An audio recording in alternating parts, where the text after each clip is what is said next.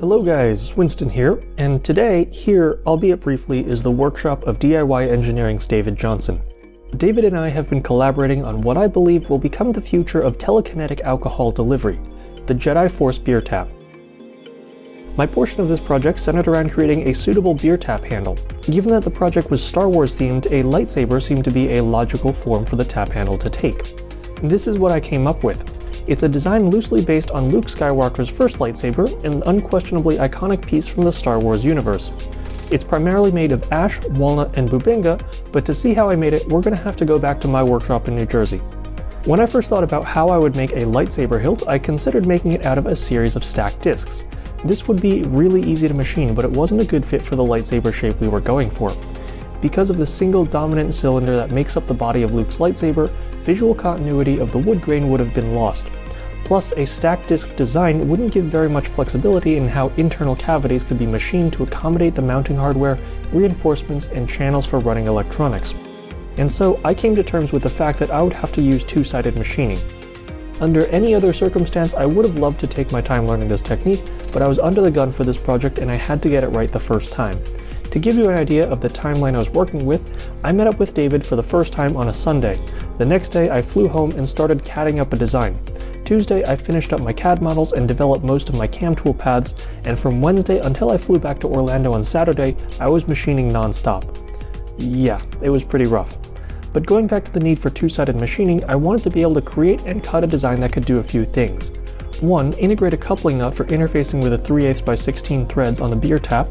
2. Have a mounting point to interface with an RC pushrod that would be actuated by the Force, also known as a linear actuator. And 3. Have room to run cables through for any electronics in the hilt, like LEDs, to light up the token length of the lightsaber blade that we would include. Not only would two-sided machining afford me the flexibility to implement all of this, but it would also allow me to create a nearly seamless body with respect to the grain of the wood, assuming I did my machining correctly. The basic gist of the design was as follows. A lower section of the hilt with a cutout for the hex nut, brass square stock in which I would machine a small clevis, and a 3/8 inch square run for the wiring.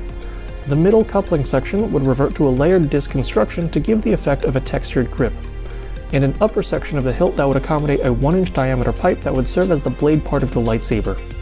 Through all three sections, I would run 1/4-inch threaded rod to provide a little more rigidity in the length of the hilt. By the way, David bought a cheap licensed toy that I used as a reference, which maintains some of the aesthetics of the original Graflex flashgun derived prop, but isn't constrained by its functional requirements. This textured grip ring on the toy, for example, corresponds to a clamp that holds two halves of a Graflex flashgun together. No Jedi in his right mind would knurl a flexible strip of metal that's used in tension. So yeah, I'm similarly deviating a bit from the original prop's design. If my lack of faithfulness to the canonical aesthetic disturbs you, I apologize, but not really. I'm going to save the deep dive into two-sided machining and my CAM toolpathing strategy for another video in the near future. But the basic gist is that in order to machine these parts, I needed to be able to precisely locate each part after I flipped it over, and the best way to do that was with indexing pins. You also need your stock material to be perfectly flat, otherwise it'll throw off your coordinate system when you flip it over. The material I was using was a hunk of ash that had been resawed in half. The cut was good, but not perfect, so I faced off all of my pieces to 22mm in thickness.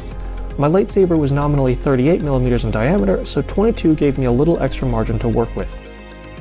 I arranged the left half of my lightsaber hilt to fit within a 4x8-inch footprint and cut the inside features first, since cutting the outside contours would substantially weaken my stock material. I only used two tools for these operations, 1/8-inch flat and 1/8-inch ball end mills. Using the 1/8-inch flat end mill, I roughed out most of the material with an adaptive clear and also cleaned up the flat bottom faces and vertical walls. Then I switched to the ball end mill to clean up any sloping sides.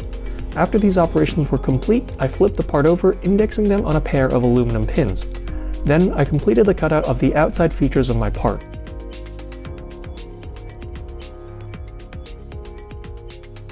I repeated this for the right half of the lightsaber shell, which was simply the mirrored image of the first parts.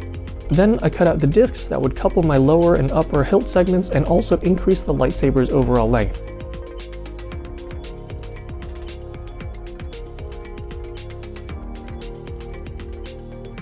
Once these were cleaned up with some 220 grit sandpaper, I glued them together and let them dry.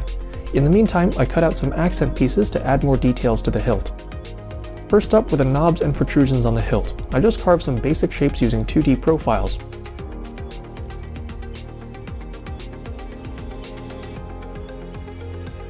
Then I got to the hand grips on the lower portion of the hilt. Instead of doing these with both a square and a ball end mill, I just used the square end mill with fine step downs to approximate the required shape. It would save me time and the features could be easily smoothed out with some sandpaper later. In order to get these to sit flat on the handle, I wrapped some sandpaper around a cylinder and used it to create a concave profile on the bottom of my hand grips. Using some wood glue and some masking tape, I attached the grips to the hilt and let them set up overnight. A faster way to do this would have been to use a dab of super glue in conjunction with the wood glue, but because I had no features to index off of, I needed a longer set time to eyeball and dial in the position of my hand grips. I took a piece of brass stock and machined out the fork that would attach the beer tap handle to an RC push rod. I also milled out a 0.21 inch hole in the top so I could tap it for 1/4 20. I cut a length of threaded rod and cut a slot into one end so I could turn it with a screwdriver. Then I screwed it down through the spine of my lightsaber into the brass stock. I also glued the coupling nut into the bottom of the lightsaber with some E6000 and fitted a little end cap to the bottom of my lightsaber that was more or less flush with the bottom of the hex nut. At this point, I was out of time. I had to fly out to Orlando to deliver my lightsaber to David for integration, so I quickly wiped on a mineral oil finish on my lightsaber and packed it up. And no, I didn't have to resort to any Jedi mind tricks to sneak this weapon past the TSA on my carry-on. To see the Jedi Force beer tap in action and learn more about how it works, check out David's video on the DIY Engineering channel. Not only did he fabricate the physical structure of the Jedi Force beer tap, but he also did all the electronics for it as well. Due to my schedule, I was unfortunately not able to stay and see the project through to its conclusion, but David put in a good amount of work on his end to complete the beer tap, and the finished product looks amazing.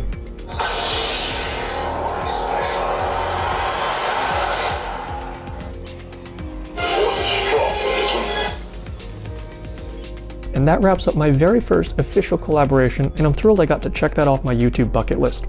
There was a lot of information I omitted about the lightsaber build due to time constraints, so keep an eye out on my channel for a more technical breakdown of my machining process in a future video.